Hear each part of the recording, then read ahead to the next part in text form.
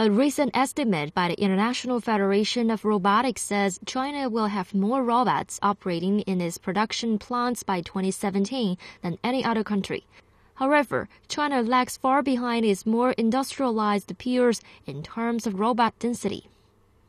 The country has just 30 robots per 10,000 workers employed in manufacturing industries, compared with 437 in South Korea, 323 in Japan, 282 in Germany, and 152 in the United States.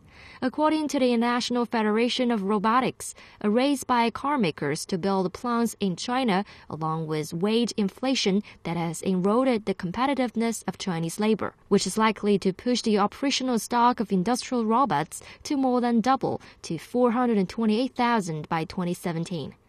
Japanese robot makers still have the lion's share of the market, with about 60%, but Chinese suppliers are growing fast, with about a quarter of the market.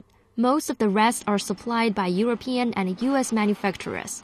China trails other countries in application of industrial robots in terms of the usage density, so there is huge market potential to be tapped. Liu Chongxi, member of the 12th National Committee of the Chinese People's Political Consultative Conference, has proposed to list robotic industrialization in the 13th five-year plan. The central government needs to organize research and make a comprehensive plan. For example, the Chinese Academy of Sciences could do some research in the program. And some enterprises like machine tool plants, precision machining companies are potential to make robots.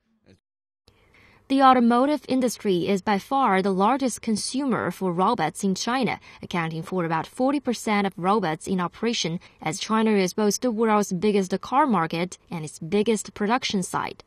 The electronics industry is expected to follow.